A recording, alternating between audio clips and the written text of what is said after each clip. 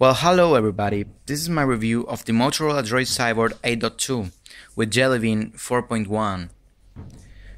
So, only the Verizon version has been upgraded, but the Xoom 2 with a method by XDA that it helped making allows you to have it in your Xoom devices.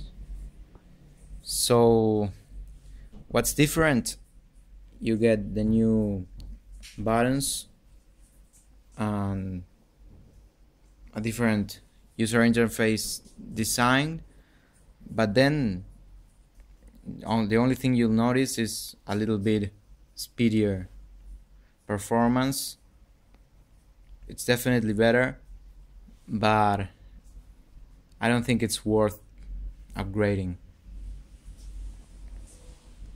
You'll get Project Butter and Google Now, of course. You swipe from your button and there you get it.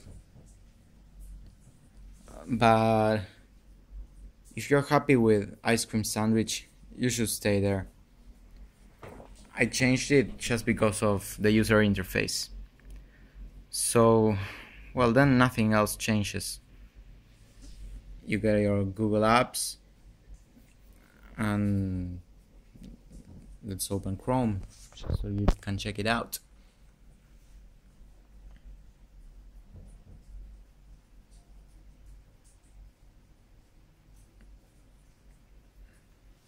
So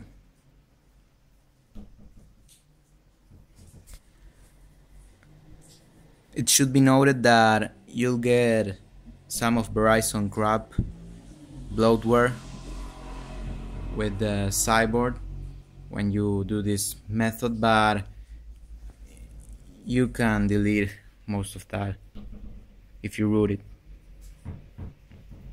There is already a Chinese root method that it's a one-click method, so it's easy. So as you can see, I deleted all the Verizon crap.